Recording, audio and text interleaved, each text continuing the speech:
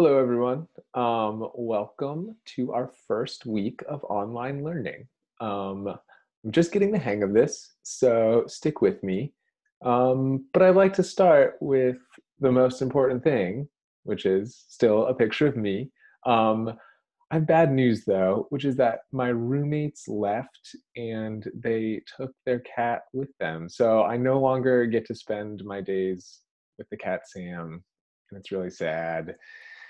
It's probably like the smallest problem compared to everyone else in the world's problems. So I'll be okay. But I hope you're finding someone at home that can keep you sane or some way to relieve some of the stress of being stuck inside. I've been taking a lot of walks outside and it's pretty helpful as long as you stay far away from people. But yeah, find your thing to keep yourself sane. Um, so this week, we are going to continue our learning about World War II. We, when we were in class, we took our World War II test, which all of you should have taken. And if you haven't, I sent you an email. It's online. Take it. And we're going to continue our learning by talking about something that happened um, at the end of World War II. Some of you have heard of this. It is the bombing of Hiroshima and Nagasaki, two cities in Japan, by the United States. It is the only time that an atomic bomb has been used against another country in warfare. So it's a pretty big deal. And we're going to be figuring out if it was acceptable for the United States to do that. So this week, it's all about learning what happened. You should have watched a video, or you will soon, and done a quick background reading about how many people were killed, whether or not they were expecting it. We're going to do a quick lecture now, and at the end, you'll have some readings and a quiz to take. So should be similar to a regular class. Next week, just to preview, we're going to be doing the same topic, and you're going to take all of the information that you learned this week to write a response about whether this was acceptable, our dropping of the atomic bomb. But don't worry about that for now. This week, you're just trying to learn everything you can. So I asked you to do a warm-up question in step one. And the question, it goes like this: if a country is at war with another country, is it acceptable for that country to do anything they want in order to win? This question usually gets a lot of disagreement.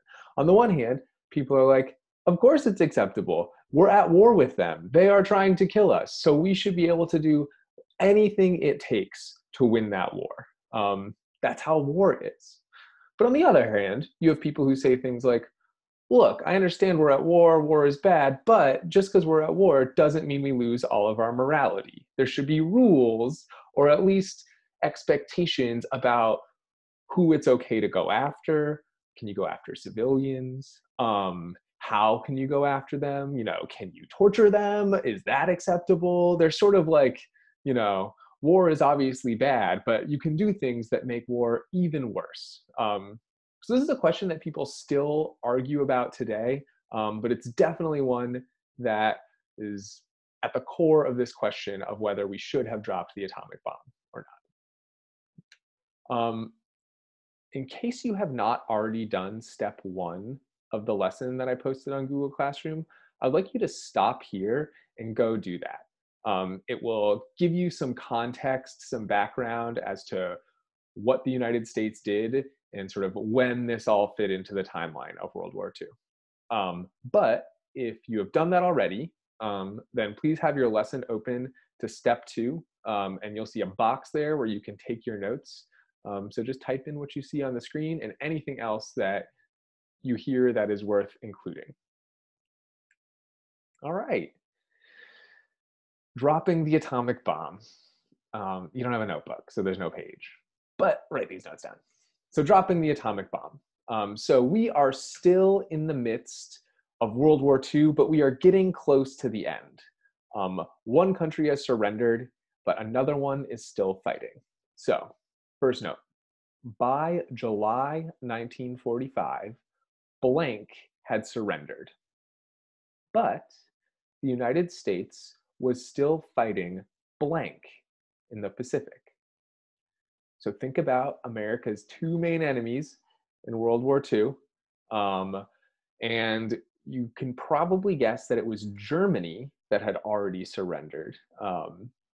And the United States was still fighting Japan in the Pacific. And I think your clue there is that the Pacific Ocean. So we know that Japan is on the other side of the Pacific Ocean from the United States. This map down below gives a sort of explanation for why the war against Japan took so long.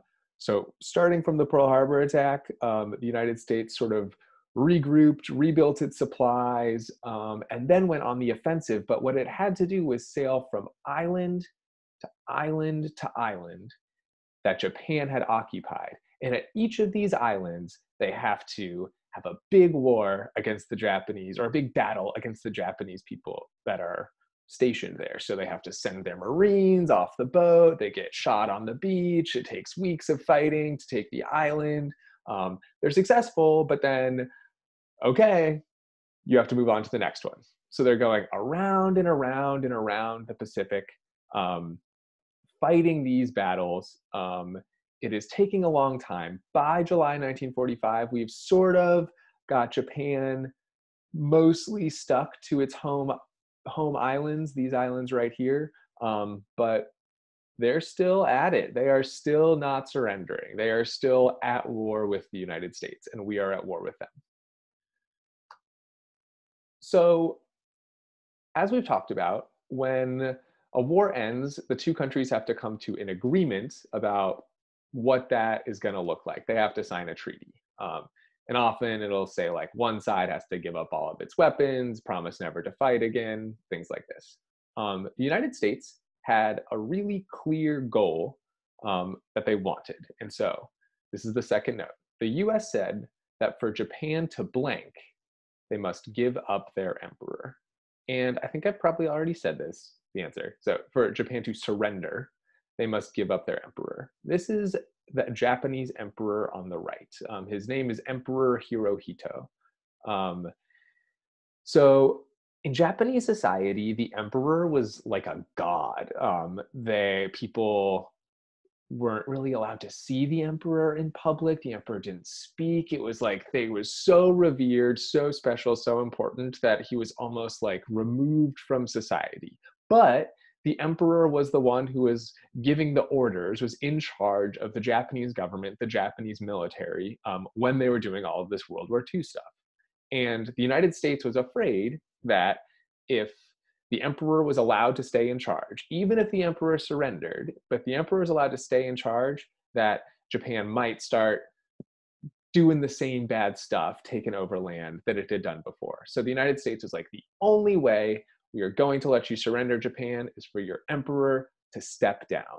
For the Japanese people, that's crazy. If they think their emperor is a god, how could the emperor possibly step down, you know? So this is an expectation that is too far for the Japanese people. They won't accept it, and so they won't surrender, which means that the United States and Japan are sort of on this collision course.